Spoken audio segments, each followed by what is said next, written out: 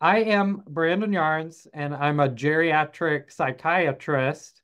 And so I work at the VA hospital, the Veterans Hospital in Los Angeles. And so my work is exclusively with psychiatric care and mental health care for older U.S. military veterans. Right, right. And I'm currently working primarily actually in research in an ISTDP related treatment called emotional awareness and expression therapy, EAET, that we're studying in a large clinical trial for veterans with chronic pain. And that takes up the majority of my time. I'm also in a geriatric psychiatry clinic every week where I supervise trainees and we do care for people with dementia and older adults with a range of mental health diagnoses like depression, anxiety, PTSD. Amazing. Yeah, Yeah. I'm so excited to speak with you. Thank you for your time. Um, there are so many aspects to what you do that I find very, very interesting. I'm really impressed by your research. You seem, from at least from my point of view, you seem to be quite focused in what you're doing on your sort of research trajectory. And even as I looked over sort of your papers, I can see the very clear thread and the progression and the building. And I just think that's less and less common these days. So I really like that. Is there somewhere you're ultimately heading with that? Is there like, what are you really interested in from a research perspective? Sure. So I was exposed to ISTDP. I am guessing your listeners know what that is, Yes. intensive short-term dynamic psychotherapy. And so when I was in my psychiatry residency, and so I was at the University of New Mexico, and I was very fortunate because one of my attending psychiatrists was in a core training with Patricia Coughlin at that time. And so he was pumped up about ISTDP and sharing it with all of us who were in training with him. Mm. And he would do a demonstration, sometimes with a patient live, and let residents sit in. And so I got that experience one night. We were in the psychiatric ER, myself and this attending, and a woman came in who was distressed and she was suicidal. And he spoke with her for about 30, 45 minutes about her feelings and what brought her in and the conflict she had with her husband that led to her feeling poorly and coming into the ER. And once she got her feelings all worked out, she felt better. And she was actually able to leave the Mm. emergency room that night and she was smiling. And it was a complete reversal, complete turnaround from how she came in. And frankly, I had never seen anything like it at that point in my career. And I was like, I want to do that. I Yeah. want to learn how to do that and Yeah. help people. I mean, that's why I got into medicine and psychiatry. Um, but when I got more into ISTDP, I found that there was not a lot of research on ISTDP. And Alan Abbas has done some wonderful studies and published a lot, and Joel Town, his colleague, and others. Um, However, there had not been a very big volume of clinical trials. So I wanted to set out to do clinical trials in ISTDP or at least the ideas, the concepts, the Yeah. techniques. And so Patricia actually introduced me to Howard Schupiner, and he's a physician that also been working with Alan Abbas and another psychologist named Mark Lumley and had developed this kind of manualized ISTDP that was time limited. They had called it EAET and were undertaking an R01 funded large clinical trial with over 200 people in it at the time. And so I met with him, I met with Mark Lumley, and I decided, wow, this is the pathway to Mhm. where we can get federal research funding and get a lot of the clinical trials done that I wanted to do that would support the concepts and the evidence and the truths that I believe are in ISTDP. So I kind of switched and I really got interested because it was focused on chronic pain, more and more in studying chronic pain. Um, but this is a long answer to your question, but the answer is that's been my trajectory of trying to really work on this evidence-based base for ISTDP and test the ideas and the concepts primarily through this EAET format to try to get that out and understood as a strongly supported treatment that's the kind of research studies that are often needed to put things in guidelines and to get people to accept it in the wider scientific community beyond just the videos, which obviously are highly persuasive to people who attend conferences and see them, but not as much to other parts of the mental health community, like the research and policymakers and these sorts of people. Yeah, so that's such important work. And I think too, what I hear you talking about there is really building an evidence base, not just around ISTDP per se as an individual sessions with an ISTDP practitioner, but the principles. And I think that might even be more powerful than to just look at, an ISTDP individual therapy, to get some really rigorous evidence around the principles that underpin it, because then we can take those principles and apply them possibly more flexibly based on the needs of the population or the context. And it is lacking. But I also really admire you for doing that because, I know from experience, these trials they are a lot of work. They are a lot of work, and there's all sorts of things that can go wrong along the way that you can't anticipate. And it's often hours and hours of work without knowing if you're even going to get the funding, like just the not knowing, it could all amount to nothing. And so, yeah, it's really hard work. Do you also, so you're mostly doing research? Do you work in a clinical capacity as well currently? Yes, I see some patients that are really sometimes part of the study and sometimes outside of the study that I'm referred patients from the geri-psych clinic. So I do a fair amount of ISTDP or EAET, and it's mostly, most of my time is focused on the research aspects of the study because of what you said, like to do a full-blown clinical trial that'll get published in a nice journal and will be rigorous and respected research. It's a huge amount of time. It's not something that you can just kind of do on the side. No, it's many, many hours and years. Yes. and desperately needed with ISTDP. So I'm so thankful people like you are out there doing it. But I wanted to just pick up on what you said because it is very important to me.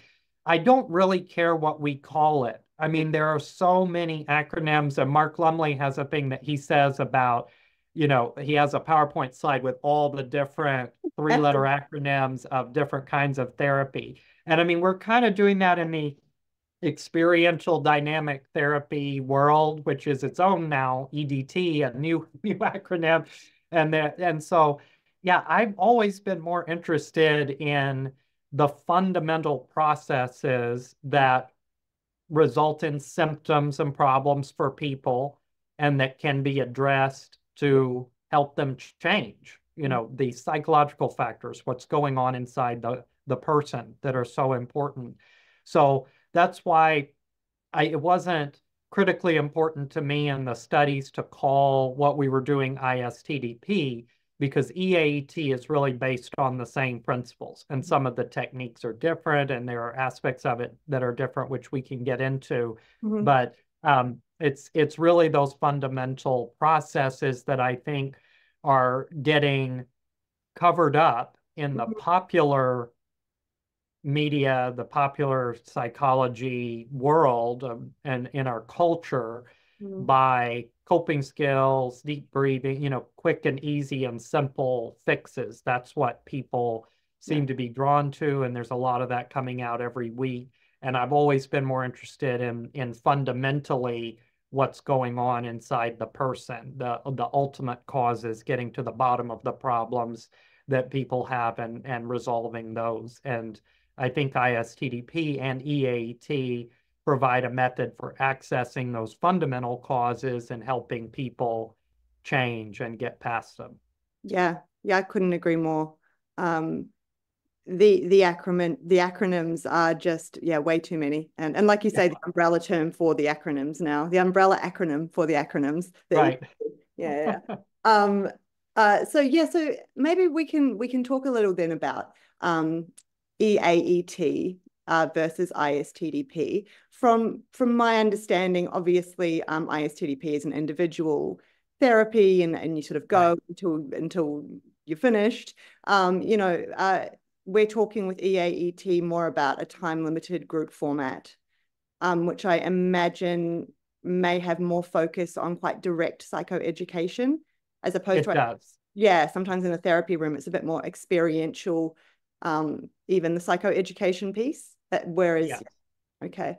Before we jump into the exact differences, am I right in thinking that it's almost like ISTDP was the starting point here for the development of this, but then it was, well, how would we do this in a group?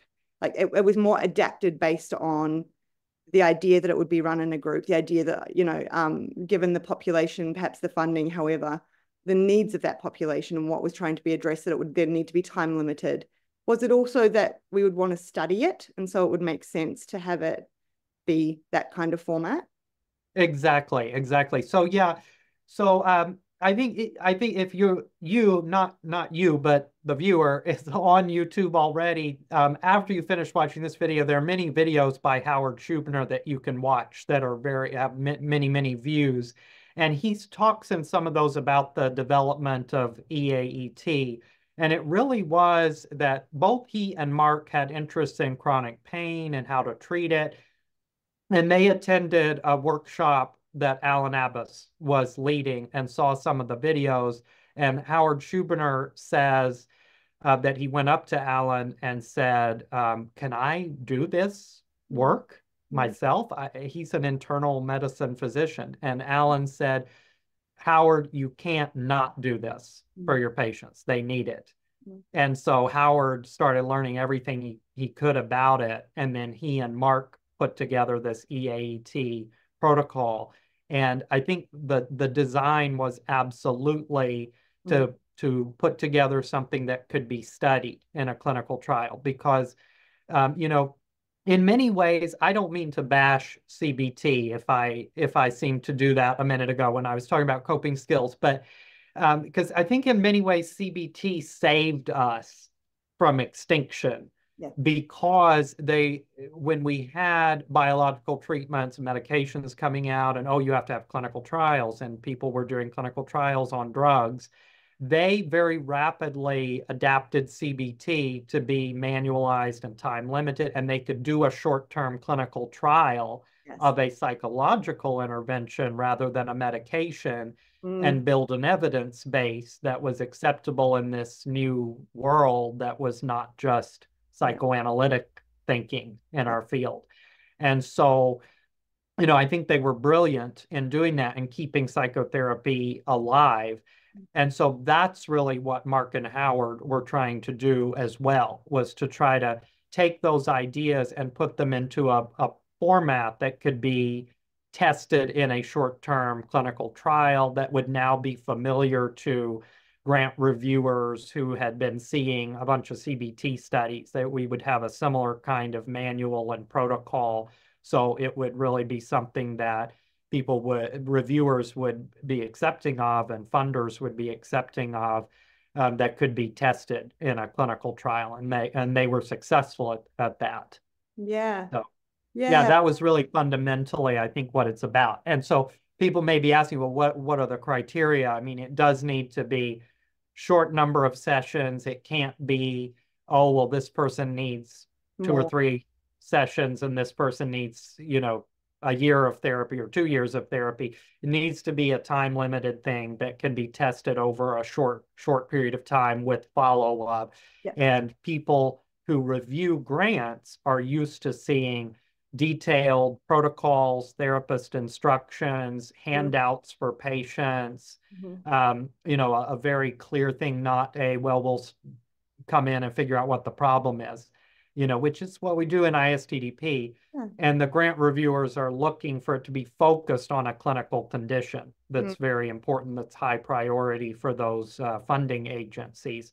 So with Mark and Howard having that background in chronic pain, they decided to focus it in on that. Whereas, as we know, that's only one of the conditions that ISTDP can address. Yeah, absolutely. Oh, there's so much in that that I want to speak to. They're putting everything into that very manualized protocol kind of form. I think as well, yeah, obviously when it comes to funding and reviewers and people that are looking at the evidence, they're interested then in the fidelity, how because that's part of the purpose, right? That you can compare it to something that's written down versus what's actually being done, which is wildly different in the individual therapy. So that is obviously a key difference. But again, if that can lead to evidence that really supports the principles that underpin that individual form of therapy, then it's invaluable. It's invaluable. So it's a group format. It's time limited. Roughly, like what kinds of times are we looking at, just for people that are listening that might not have ever heard of EAET? Yeah, so what Mark put together was actually 3 different manuals, and they all have studies that have used them. One of them is one 90-minute session, and that's it. Wow. So it's one session all inclusive. Another one was 3 individual sessions, which was evaluated in a study with irritable bowel patients, irritable bowel syndrome. Yeah. And then they put together the 8-session group manual, small groups of 6 to 8 people.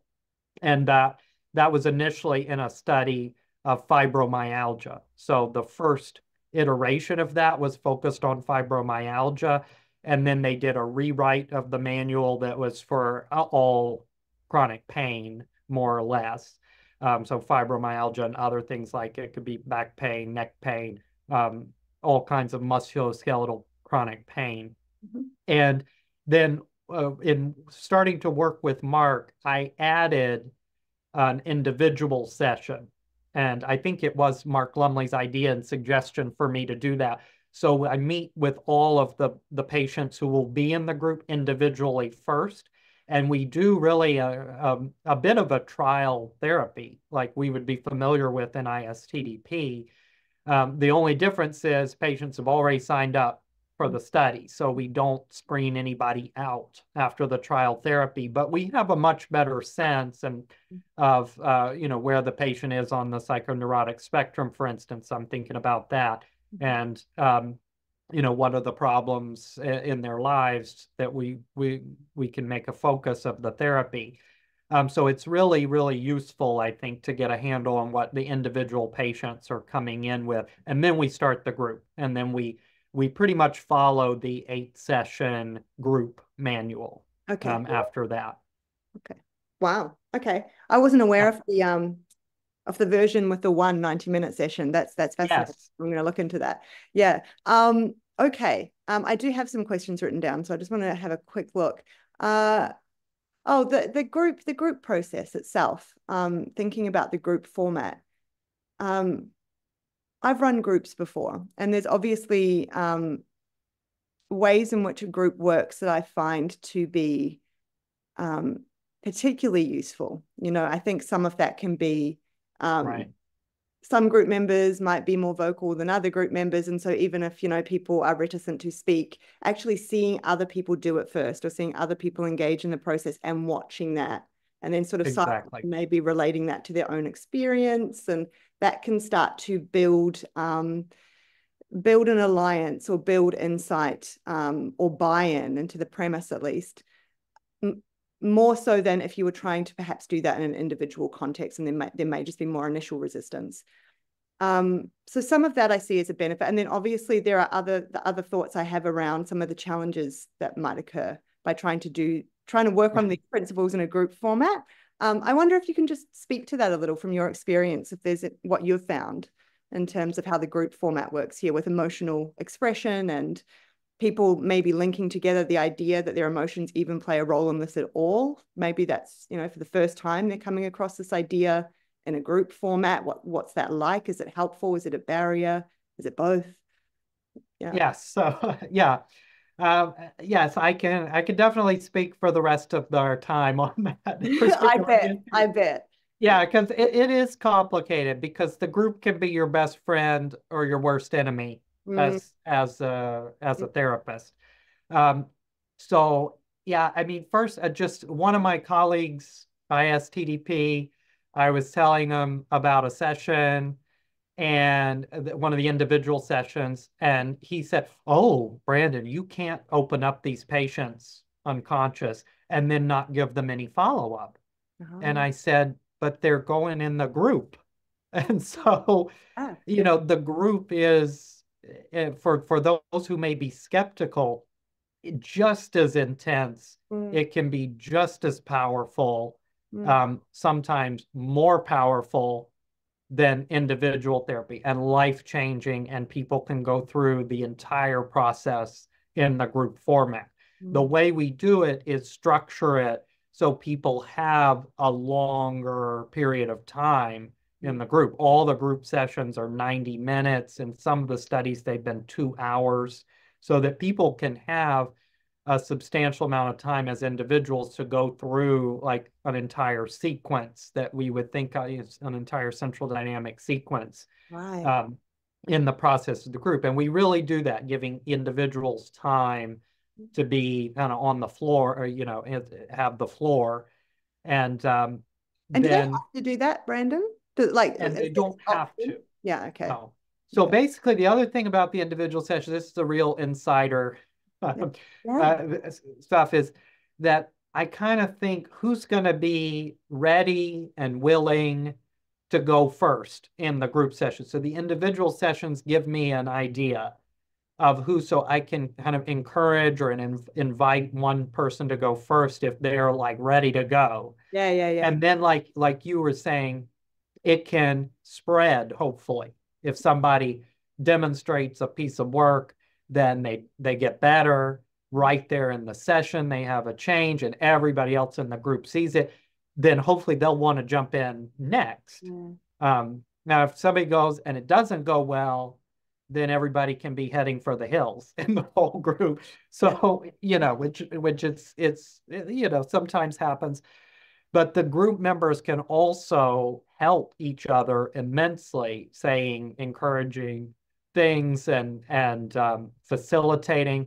We have sometimes, like I remember in the last group that we did, one patient had a huge unlocking, and everybody in the group was unlocked at that point. Everybody was talking about their childhood, my father this and my mother that. After that, I mean, it was extraordinary. That it happened, and it was really positive and beautiful. I mean, not scary to have that happen.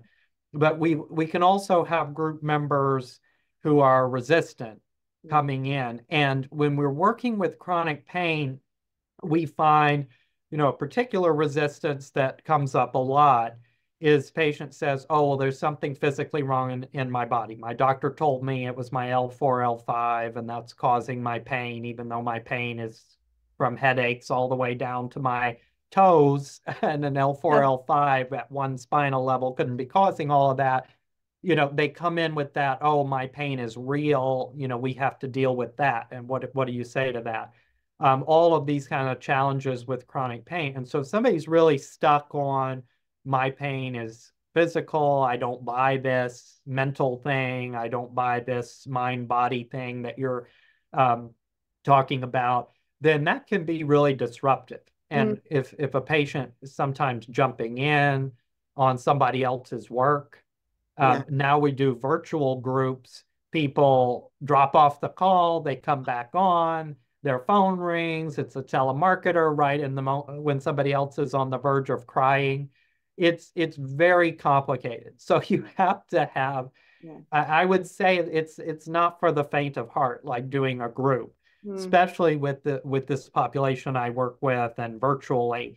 Um, is you really have to be at the top of your game, paying attention, watching what everybody's doing, seeing, But all, you've got all the elements there. good or not good, and derailing and encouraging. And so, yeah, Yeah, there's a lot that you've goes got all into the, it.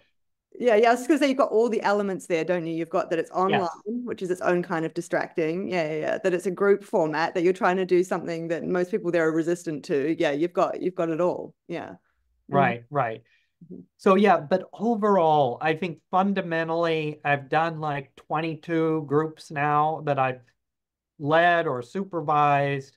And I would say I think the group is better for Yeah. what we do. Overall, I think it's better, Mm. particularly with veterans and with chronic pain. So I think that if you have any concern about opening somebody up in an individual session and then throwing them in a group, I wouldn't be concerned about that. I think in many ways, the support they provide for each other and the encouragement and the scaffolding and the way that they can build on top of each other when it's going well, it has the potential to be better. Because like in individual therapy, like you said, if somebody's got an impenetrable wall up and Mm-hmm. at a certain point, Davin Liu himself could not break through this wall, then you've got nowhere to go. Yeah. But in the group, you can just move to another person, Yes. right? And come back to that person later, Yes. right? And so it gives a lot of flexibility. But like I said, you have to be very attentive and pay very careful attention. Yeah, I also hear that it sounds like I don't know what word you put to it, but it sounds like there's a lot of sort of faith and trust that you put in the group process itself. You I know, do. yeah, Yes. yeah, that just the having to almost let go and trust that process to some degree, even when it looks like it might be, yeah, and then knowing when to jump in. I imagine too it has that group format would have quite a normalizing kind of effect. I don't know if that's maybe the right way of thinking about, but for people to be able, like you say, to see other people around them who have been experiencing similar things. I think that is what's different about the individual therapy room. That is sort of missing. Whereas I hear with the group, it's sort of embedded more in a community, Yes. it has this community component to it that's so important because people go back out into the real world. And I think for some people, when they come into a therapy room, it just seems like a very separate little microcosm that doesn't relate at all to the outside world. Right. There's something about the group format, especially if the people in the group, you can relate to them in some manner. You've had some kind of shared experience that's similar. There's something really powerful about that community component that I think, just for what it's worth, makes it easier to somehow translate or to feel like it's really relevant to real life, perhaps, is one way of thinking about, and relationships too, because there's obviously the relationship component. Yes. I Yeah. think that is largely true of any group. About that sense of connection is really powerful, which in ISTDP we try to have that sense of connection between therapist and patient, but with a wider community in a group with peers, then that can be even stronger, like you're saying. But the other part of it is that it's like, oh, you wanted to murder your son too? So That's the right. ISTDP specific Mm, things also having a mm, shared sense of wanting to, having thoughts of, slapping someone or yeah. choking them or something like that, that once they see that in a peer, this, Mm, oh, okay, well, yeah, I can admit to that I've felt that way too, yeah. right? That I've had those impulses. And so Yes. that I think is really important that's specific to the EAET group Mm, beyond what people get in a group that's on mindfulness or anything. And I think that's so important because it feels so stigmatizing the way anger and violence are treated in our society, that there's this whole thing about you can't talk about it. It seems like our society is like, you can't have those feelings of anger and you can't have thoughts of violence. Whereas in ISTDP, we think obviously, well, we do. You say you can't, but we do. can't help And it. It's hardwired. what do we do with them, right? How do we work through them and process them? deal with them and get the information that the feeling is trying to provide us so we can use it constructively. And I think the group really helps with that quite a bit so that they don't just have to take my word for it in going down that road of facing their feelings and everything. They can see it in their peers. Yeah, beautiful. That's a really nice concrete way of explaining what I was stumbling around trying to put into words. That is exactly the concrete example. Because, you know, in an individual therapy, the idea that you know, we might be presenting to the patient that actually this is a natural impulse that humans have, you know, is again, well, that's just one person sitting opposite me, you know, who I pay often to, you know, saying that to me. Whereas again, in that community context, to just even to see it, to see other people talking about it, that they're your peers and not your therapist. I think that relationship difference is really important here. And it speaks to also, I won't go too far down this because we'll go off track, but it does also speak to something else that I'm really aware of, just that the problem in society at large around the stigmatizing of emotions, particularly aggression and anger, the violent impulse, all these things. I think even the idea that an emotion comes with an impulse, like even just our basic literacy of what an emotion is, Yeah. components of it, that there are reasons for it to, you know, all of this seems, we seem miles away from getting that right or clear. Right. And yet there is so much focus somehow on mental health or all these other ways it's being spoken about. And I would really like to see that. I would really like to see that shift. I think that would be really important. Yeah. But I think what you just said there is huge. Can I comment on that? Please. Yeah, I realized, I'll admit, when I was introducing myself here, I was like, yeah, mental health, you know, we get programmed to use that kind of PC language.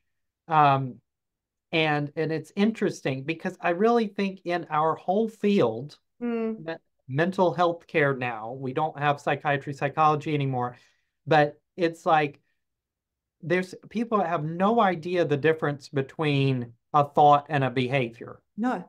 Right. Or a fantasy, you know, a feeling on the one hand and something you do.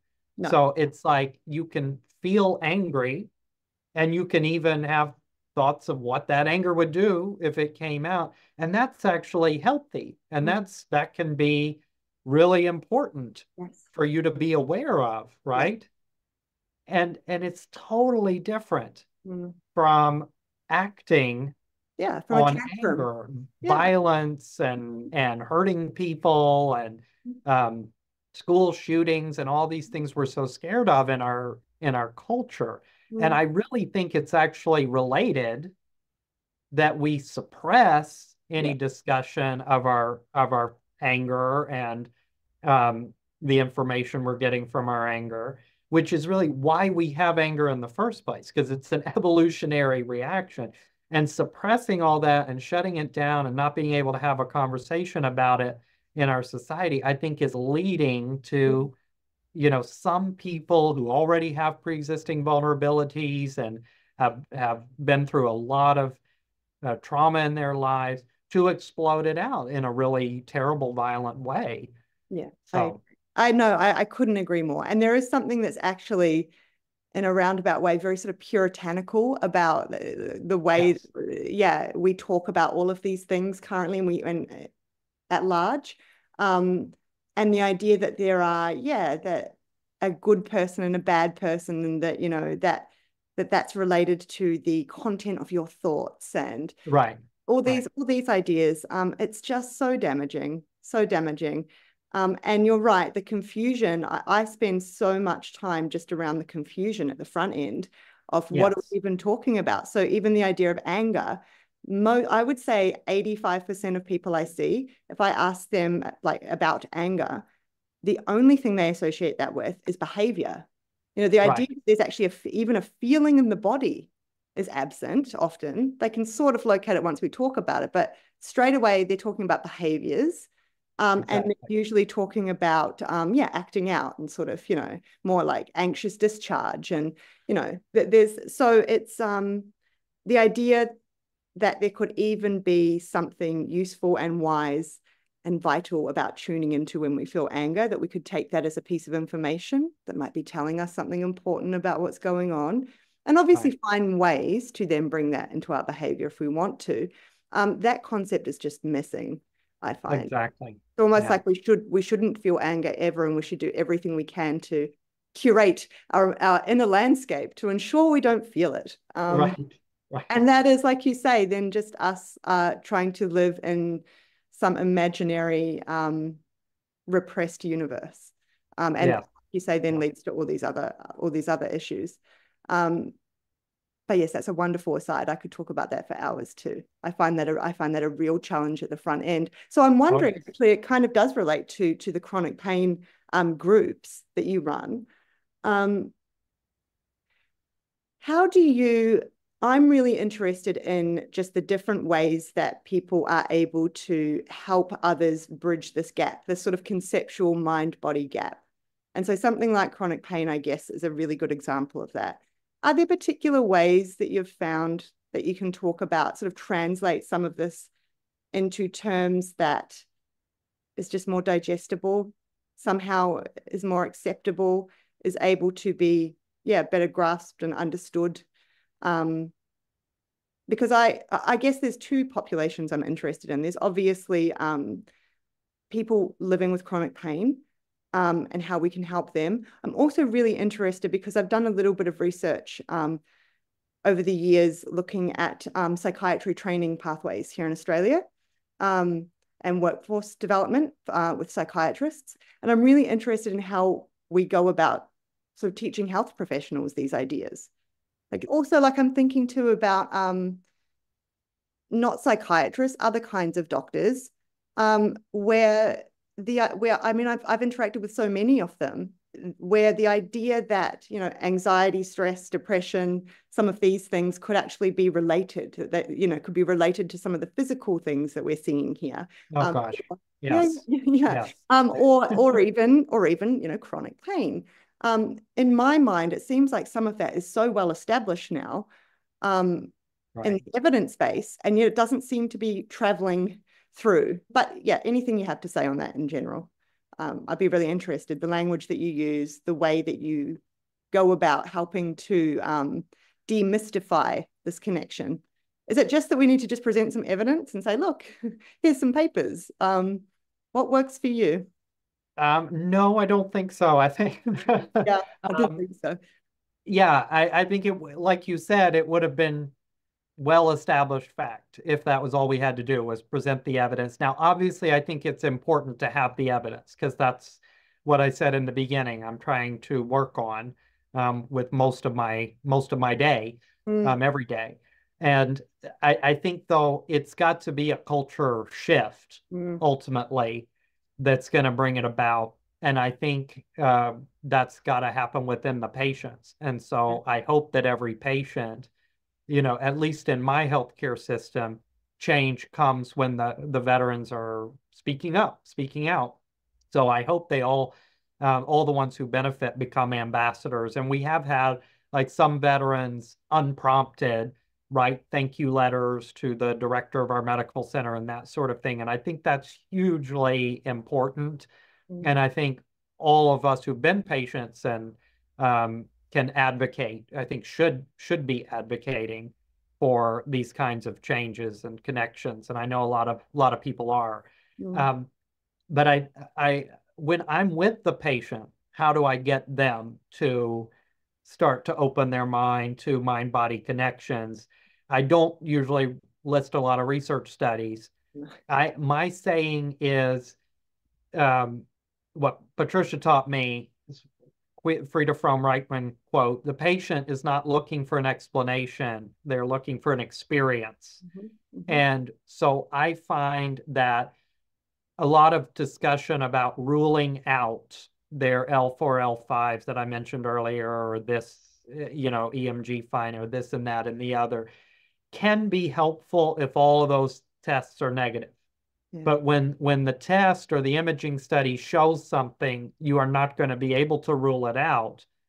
And so we focus on ruling in the mind-body connection. And that's where I do most of my work with the patients that I see and have seen.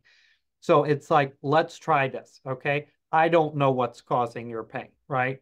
I realize you have this finding on your X-ray or your MRI. I also know that there's a lot of research that suggests those are not that important, that people without pain have the finding that you have. Yeah. So can we try looking at an example when you had stress, you had a conflict with somebody, process your emotions together, and let's see if it helps you. Let's see if it affects your pain, right?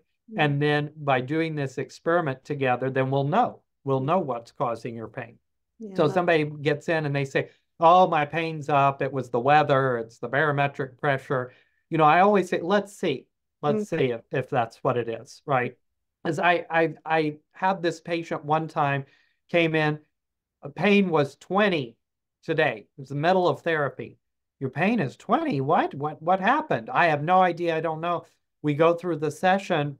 About halfway through, he said he got a phone call at 2 a.m. that a family member had died last night. Oh. And it woke him up, and he had to go, and he had to deal with it, and the thing. And it's like, gosh, sir, do you think this has a relationship here? So again, it's using examples, specific examples from the patient's life, using specific experiences that we can facilitate in the session, and then saying, okay, you come to the conclusion about what do you think is the big reason for your pain. Do you still think it's the L4, L5 disc bulge, or do you think it's what we've been working on here? And I think that's what I've seen in my population is the most powerful thing. But there's still the rule out and the rule in approach, and that's whatever works in those situations. I think they both can be applied, right, to help our patients understand their own experience. Yeah, that's lovely. But I don't know if you want to comment on that. I'll just say briefly, but feel free. Yeah, if you've got more to say, I would love to hear. This is the part I find fascinating. Yes, I definitely think whenever I have a question like this, the answer I almost always find is just to go experiential and focused on the individual, right, and kind of let that lead the way. I really like though that you started off that example with you saying, look, I don't know what's causing your pain. Like starting from that position rather than coming in as the authority, right. Because then you obviously can step into all those sorts of shoes, and then there's going to be resistance to you. And that's really nice. And I think it's also makes it a little bit more like a joint exploration, like the two of you are kind of working together on something and you're willing to say you don't know something. I think that really matters to humanize what can otherwise feel like for many people another expert kind of coming into. Yes. And especially if they've had a lot of history with the medical system and lots of people, lots of different experts telling them this and that and validating them in all sorts of ways. I think that's important. The only part I do also want to add into that is that sometimes too, I find it's useful to talk, like for people that are adamant, it's definitely, this thing happening in my back. I often just talk about, well, say that's part of what's causing this. Might it also be true that there are other components that we could work on? Like at least could we look at it as, well, even if, 50% remains from that, but we could do something about another 50% of it that's contributing. Would that still be useful to you? Like kind of trying to take that approach can be helpful too. Absolutely. Yeah. Yeah. When there's somebody that's really firmly attached to that MRI finding, I find that's the only way that we can approach that person in that moment. I completely agree with you. Yeah. I am always thinking in the back of my mind, we're going to get the other 50% too. Right. Yeah, me too. That's my goal. Like, we'll change this by the end, but suddenly their pain's going to be a 0 and it's going to be, oh, how did we get here, sir? Yeah. It's amazing. But this brings me to what you were saying. It brings me to the healthcare providers and trainees and everything, because I think what you were summarizing there, it highlights how different what we're doing is from the traditional medical model and what all of the chronic pain patients have experienced. We've had patients come in. I've had 12 doctors and I've got 12 diagnoses. And, they come in, they do their thing. The doctor has the agency. The doctor listens to their story, asks them questions, and then the doctor runs tests, does an exam, and then the doctor makes a diagnosis. Sir, this is your problem. And then the doctor has the agency prescribing a treatment, right? And all the patient has to do is passively accept the treatment, take it, and it should all be better. That works great for an infectious disease, right? I mean, it works perfectly. It does not work at all, in my opinion, for what we're doing, right? Where we have to have a collaborative alliance with the patient to work together with them. They're the expert on them. I'm the expert on whatever I know about chronic pain and psychology. But we have to come together and work collaboratively. And I think that's such a reach for many healthcare providers to shift into that mindset of actually the patient has as much agency or more agency, because the change actually has to take place inside them. They actually have to do the work here, right? It's really difficult to apply. And so, I think the patient's testimonials, the patients going back after seeing you and getting better and telling their doctor what happened and having it from the ground up, I think is equally as important, if not more important. Again, the patient and more agency than we do as doing the research, as showing what the approach we're applying is effective in clinical trials. It's all, I think, important, but it really needs a culture shift, a paradigm shift, so that people are seeing, doctors are seeing how, I mean, chronic pain really is in that same constellation as depression, anxiety, PTSD, and is not over here in this other constellation of, strep throat and things like, a heart attack that has a clear, like, biological focus, right? That obviously those things are influenced by psychology and psychosocial circumstances, but I think you get what I'm saying, that it's really, phenomena that really should be primary in what we're doing, our bread and butter, in addition to depression and anxiety, right? And we've seen the rates of chronic pain go up in our society just the same as the rates of depression and anxiety, right? They run together. We're always talking about how they're comorbid.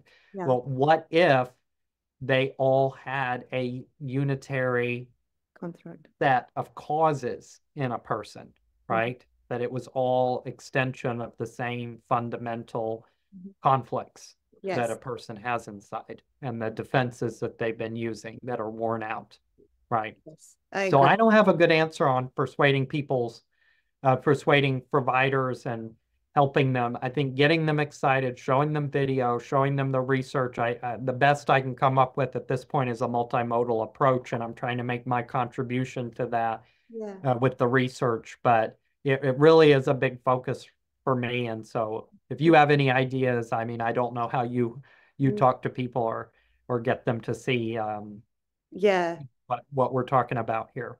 I think you're spot on. I mean, I imagine for doctors hearing firsthand from their patients and seeing firsthand from their patient that something shifted, something has changed for this person's experience in the world. Because, the manner in which for many of these patients, they really do open up. Like, it's like there really is quite a change in terms of, I call it like vitality. Yes. And like almost like a liberation and an ability to be in the world in a new way. I think that's obvious to many people. Obviously, seeing the change in the patient. Seeing the change in the patient, yes. Very powerful. Yes. I think also at the start of that last piece that you were saying, you were talking about how it's such a shift from the medical model. And I agree. And it's also, I think, even within psychologists, such a shift from CBT, right? Just such a shift from, it really is. Telling the patient what to do. Yeah. But it's also radical, this idea that we would spend sort of so much time focused on emotions, that in and of itself, that you wouldn't just sort of teach someone some new ways to think, or you wouldn't, that's also really different. There is something fundamentally different about, if we call it EAET or ISTDP or just emotion-focused work, there is something even amongst psychologists that can be quite difficult when I'm talking to them about ISTDP as an approach. Can seem like I'm speaking a different language sometimes. So I think even within psychology, there's a real shift that would be useful if we could kind of shift our understanding of these things in new ways. Which also circles me back to something you were saying earlier around CBT, and that you're not demonizing CBT. And I feel the same way. I see that CBT has a really important place, and it can be really useful for particular people in particular circumstances. I still think it's a useful skill set to be across and to consider. Yeah. But it really does treat emotions like they are things that we can easily manipulate, or things that we should be trying to change because they're creating problems for us just for having the emotion. Right. Makes Right. sense. You can come up with a new way to think about the situation, which will help you to not feel that way anymore. Right. Yes, I would say that's a common common word. Yeah. And often even when I present the idea of, like you were saying earlier, about making links for people and sort of talking about, if we could work on experiencing and expressing some of those emotions here together. I often have, patients that say to me, "Oh no, I do too much of that already. I feel miserable all the time," or, Oh yes. self-attack, or, so even the idea of that can be quite challenging, I think, at times. So I don't know if you have anything you want to say in regards to that, but I can Absolutely. I think that there's such a focus on behavior. There's such a focus on what to do. Yes. And the role of the mental health care provider is to tell the patient what to do. Well, you can do this, and you can try this, and you can try that. Instead of a focus on working together to get to the bottom of your problems. Like that seems to me, and maybe I'm wrong, but it seems like that's mostly gone away. Yeah. And there's a lot of psychology that seems to have been taken out of psychology and replaced by, behavior therapy. And so, I hear, a CBT for insomnia, very effective, works extremely well, but it's really about sleep restriction, stop taking naps, to cut the caffeine, turn the TV off. It's all what to do, behavioral stuff. And so there's a big piece that's like, what if the patient doesn't want to do that? What if they are unmotivated to do that, right? What if they're in a situation where they can't do it today? What if something happens and they need to be flexible with this new routine, Right. That's a good one. And so, but the internal barriers people face to not doing what they know they should be doing. Yeah. That's where I think we're supposed to be coming in with psychotherapy. I agree. Right? And not just, you can't just tell the patient, "Oh, do this." And then what if they don't? Yeah. Right? We have to deal with that. Right? And that's part of the process. That's part of the psychotherapy, is getting over those barriers and that resistance. So I think that's why I'm skeptical about education. Yeah. Frankly, about mental health and so forth, because it's like a lot of these things that people say, "Oh, go take a walk in nature and I mean, people know this, but they have a million reasons why they can't do it. They're not doing it. And getting over those kinds of barriers, that's where psychotherapy comes in, right? That's what we're supposed to be addressing. It's also generic.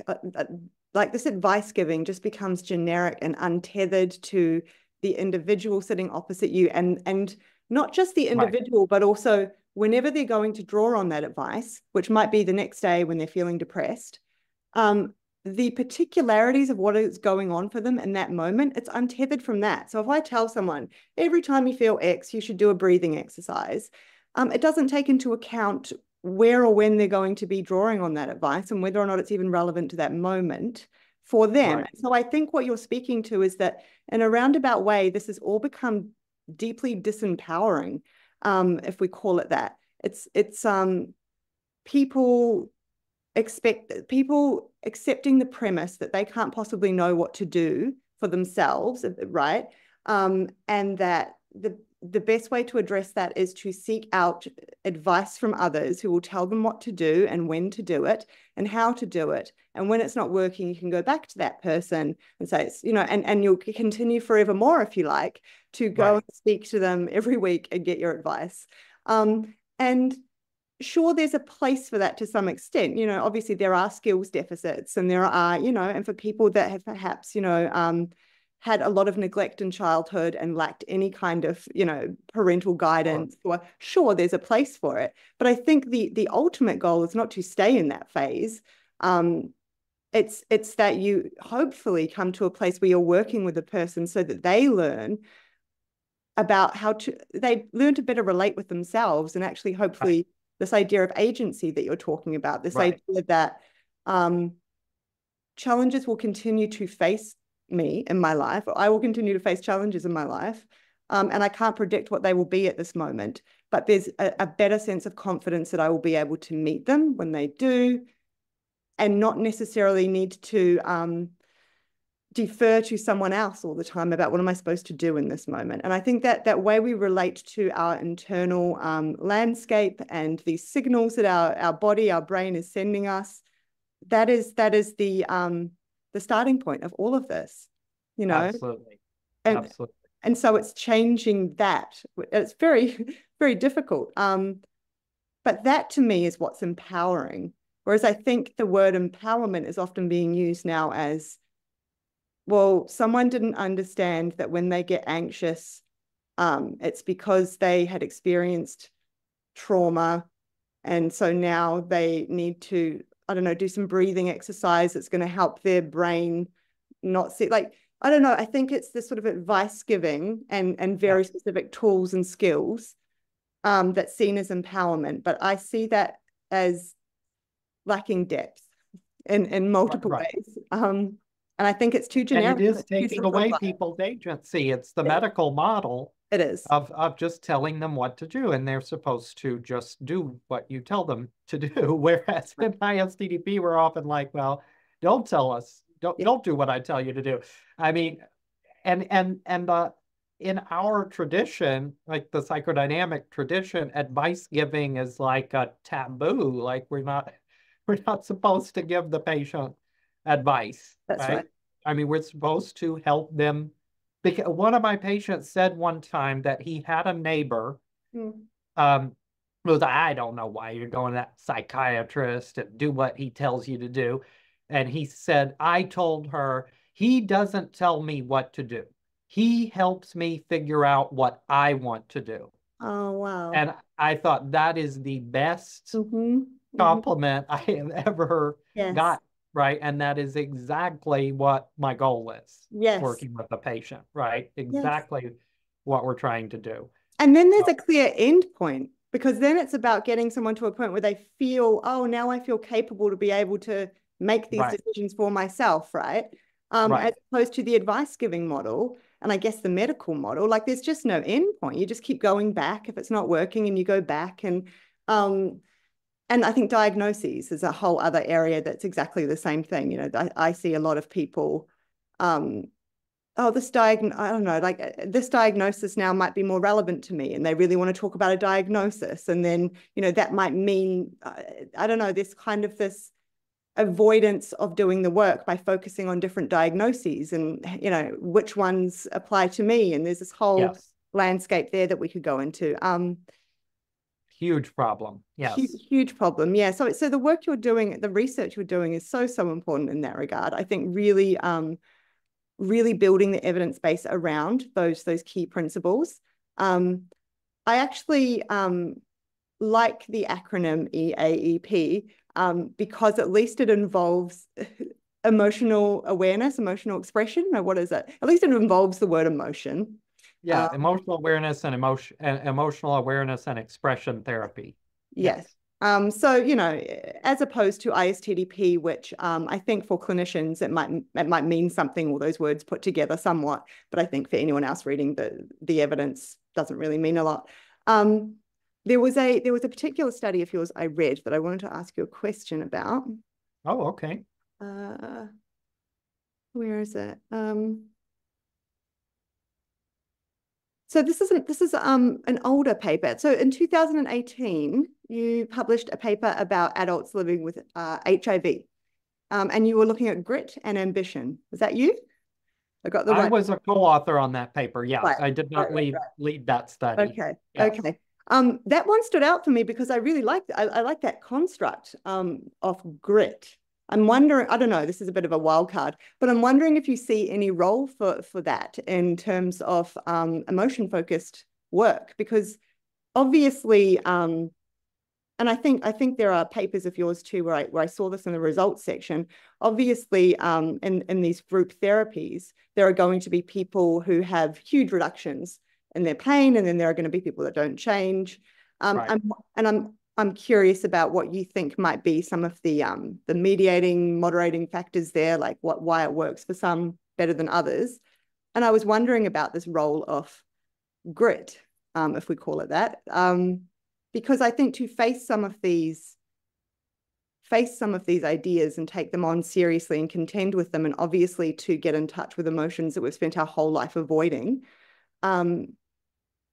requires a certain amount of grit, perhaps. I'm wondering if you see that as something that's relevant, or you've thought about it, or maybe you have studied it and I haven't seen it, but any thoughts? Yes, I haven't studied grit in the chronic pain research that I've done, but I do agree with you. I think it's very important because in addition to the patients that get better and get to the end and they don't get much better, there are also the patients who attend 1 or 2 sessions and then don't continue, Yeah. right? And what I always say to my staff here and the patients is there's only one way I know that I won't be able to help you at all, and that is you don't come back. Because that will guarantee that there is no opportunity for me to help you. And so I think the patients who struggle with it and they work on it, and maybe they're very skeptical at first. And I did have a patient in one session. On the first session, it was actually the first group I ever did. It was in person, round a table, and he stood up when I did my spiel on chronic pain in the brain, and he said, "I'm not buying it." And I was like, "Oh God, no, maybe I better give up now. This is the wrong career." But he ended up having grit and making it over the finish line, and he reduced his pain more than anyone else in that first group, right? So I think it's just initial skepticism or initial diagnosis that somebody may come in with, as you mentioned earlier, is not a very good predictor. Yeah. I had another woman that came in and said, "I have 9 autoimmune diseases." And I was like, "Oh my God, how am I going to help this woman? 9 autoimmune diseases." It turns out I think the doctors were a little generous with their diagnosis giving again, This is what because she happens. Yeah. completely resolved Yeah. all of those symptoms by the end of 9 sessions. Yeah. And so I think the patient has to, though, have their own agency, put their own investment into it, keep coming back and working on it. So we did we haven't published, but we did a very quick analysis of all bunch of different factors that predicted outcome. The only thing that was associated with pain reduction was attendance Oh, wow. at the session. So we Wow. tested all sorts of psychological constructs that were measured by different questionnaires that the Yeah. patients filled out on emotional approach coping and all sorts of things. And none of them Did you look showed. at compassion? Do you remember if you looked at We are compassion? doing it in this Oh, good. current study. Hope We so. have not Good. so far, Good, good, good. but we are doing it.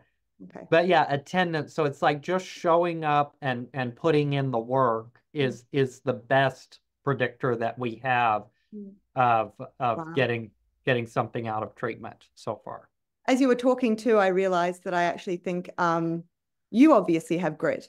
I think this what you're speaking to there, Thank you you. know, being able to have that happen in your group and actually not walk away and say, I'm never doing this again. Oh Um, yeah. Yeah. that's so important. I mean, for a therapist, but also someone who runs groups, Yes. to be able to just be with that unknown and go with it, and confront everything that's happening inside you as well, right? So that's important. There's something too, though, about him standing up and saying that so assertively that, Assertively. yeah, I know on the one hand, obviously it could be a kind of defiance or resistance, but, you know, maybe that's also partially him being honest to what he's experiencing in that moment and willing to Right. say it. Like maybe that is Yeah. kind of, well, I'm here, I'll tell you what's happening for me right now. It's his way of trying to be as forthright and transparent about what's going on that's available to him at that I moment. think so. Yes. And so maybe that is part of what then, maybe that indicates part of perhaps why he was able to engage in the process and have significant change. The unconscious component, I'm curious about. Because when I'm talking with people about emotions, and there's obviously what they can report in the moment, and then we know that there's obviously lots of things that are going on underneath that they may not yet be aware of.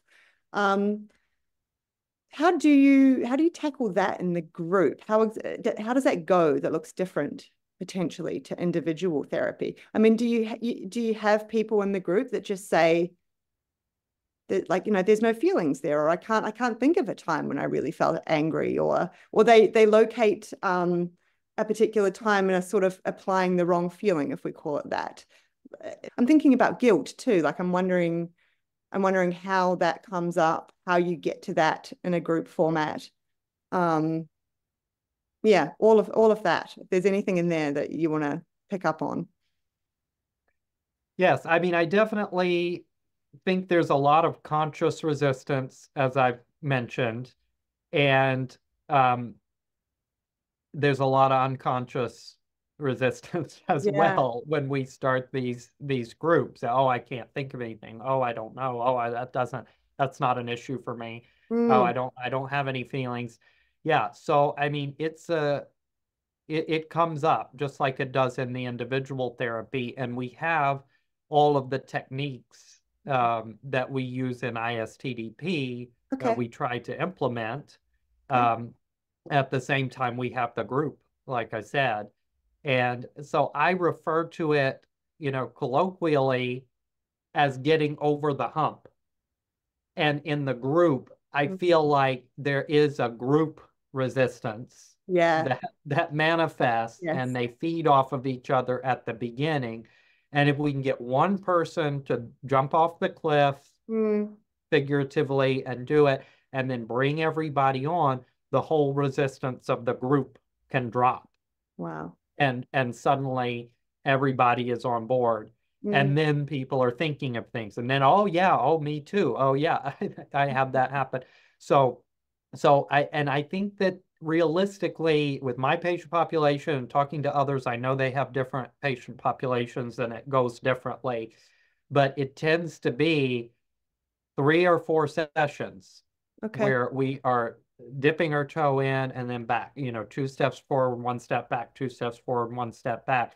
And then about on the average group session 3 or 4, someone will go through the process. We will have finally a view of the unconscious. Wow. It'll all come together. Okay. And hopefully that changes Mm. um, the whole flow of the sessions from there on out. And then everybody will be peer pressuring each other to get their pain scores lower. You know, he's like, what's your pain score? Well, I'm a 1. So, well, I'm a 0 today. And Oh, so the whole thing shifts when we get over the hump. But I think that corresponds mm. to finally breaking down that resistance and opening up the unconscious for at least one of the patients. Yeah, that's fascinating. That's truly fascinating. It's almost like a reverse whirlpool is what I'm hearing. Like rather than like it's sucking, hopefully it's empowering going up, but there's like a sense that, yeah, kind of the momentum of one person almost like pulls in the others. And I can see how that might even be more potent than individual therapy, like you say, at least for particular people that Yes. that might otherwise be resistant in a room, Right. Right. doing one-on-one. Yes, for some people. Yes. Yeah, yeah, yeah. I'm aware of time. Can I ask one more question? Is it Sure. time for one more? Um, I'm thinking about sort of complex mixed feelings. And again, if we go back to emotional literacy at large, I think that's like a concept or an idea that's really not spoken about. There's something about this happening in a group format that I imagine for many people being able to watch another person doing this in front of them. And it does go back to an earlier point. So even though they're not the person who's actively going through the example with you in the group, they're just watching another person do it. There's something about being in that bystander position where it doesn't feel so personal that I think might allow it to seep in more, if that makes sense, or might then allow a person to go, oh, this might relate to me. Maybe this is what, Yeah.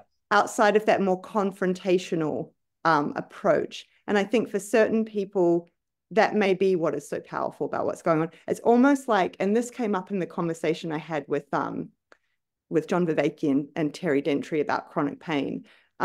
It's almost like watching theater, like almost seeing your internal conflict externalized and seeing someone else sort of wrestling with it, perhaps, if we talk about it that way, with you, just seeing it happen in front of them that might allow it to act on them in some particular way that I think could be very powerful. Yes. What do you think about that idea from your experience? Because you've actually run these groups. Does that feel like it has legs? Yes, I do think, yeah, I do think I know what you're talking about, because it's almost like what I'm hearing is that they're struck on an unconscious level. I mean, Yes. they may not be like consciously Mhm. identifying, but there's something that's being tapped in on an unconscious level. And that's why I think we've noticed these sessions where one person gets unlocked and the rest of the group is unlocked. So it Mhm. is like it seeps in Yeah. somehow, like you said, to their unconscious, when everything goes well. I Mm. mean, and it doesn't always in reality, but that's ideally, I think, what we are going for in It's the like a group. it's like a group UTA. Yes, yes, Yeah. yes, exactly. Yes. Have you have you written up much? Because I know obviously you're doing trials, so I understand very rigorous sort of quantitative outcomes, but have you written up much around just sort of your more of your qualitative experience of running these groups and um, what it is that you're seeing that maybe isn't so well captured or capturable in quantitative data, especially the rigorous kind that's required for a trial? Because I know when you're going through the design phase for these sorts of things, is you have to think about what's going to be, how are we going to tell the story, what's going to be the kinds of measures that are most accepted by people. So you're discarding a lot of other measures you might otherwise choose. I'm wondering if there's ever been space for you to think about this more in terms of, like what the experiences you're having and maybe the inklings you're having about what exactly is going on here that falls outside of what maybe the numbers would capture. Have you ever written anything up like that? No, I haven't. Mostly, I mean, not for lack of interest, but for lack of time. Yeah, But I bet. I mean, I would love to collaborate with you on that since Yeah, you're yeah, yeah. I'd love expert in to. qualitative research, because I do think it's so important. I have reflected on it a lot, and it's mostly if I'm giving a talk and it's supposed to be on group, a more clinical audience and discussions like these. then it comes up that I'm able to share some of my thoughts um, about what I really think is going on, behind the scenes in the operation of the group. But no, I haven't written anything up on it yet. I mean, there was one paper I worked on with a psychology intern where we went a little more in depth, but it was primarily about the telehealth. Oh, yeah. The first author is Lauren Alquist. Mm-hmm. If anybody wants to look that up, it goes into a little more depth. There are transcripts. It's more like an Oh, nice. ISTDP article that people would be familiar with. Okay. Um, Okay. but yeah, I would love to look more at that. I would love to write something with you one day, if you're interested, Brandon. And if not me, I would just really encourage you to, because I just think that's where so much of the gold is. Like your experience running so many of these groups now, and going through this whole research process over and over. There is so much wisdom you would have from that, that I think is equally important to obviously the numbers and the graphs, which we do need. Of course. Yeah. I won't keep you any longer. I've loved this. I could talk to you for hours. Yeah, I really, thanks, really sure. appreciate it. Yeah. Well, yeah, thanks for inviting me. Of Yeah, it's been course. fun talking to you. Where can people find your work? Do you have a website you like to point people to, or where can people find you? I do have a very small YouTube channel myself. Yes. So yeah, it's it's like yours. It's just me and talking about my interests and things, and so people could check that out. It's just at Brandon Yarns MD. But yeah, I don't have a website or anything. People are happy to Google my UCLA profile. It's got my publications listed there.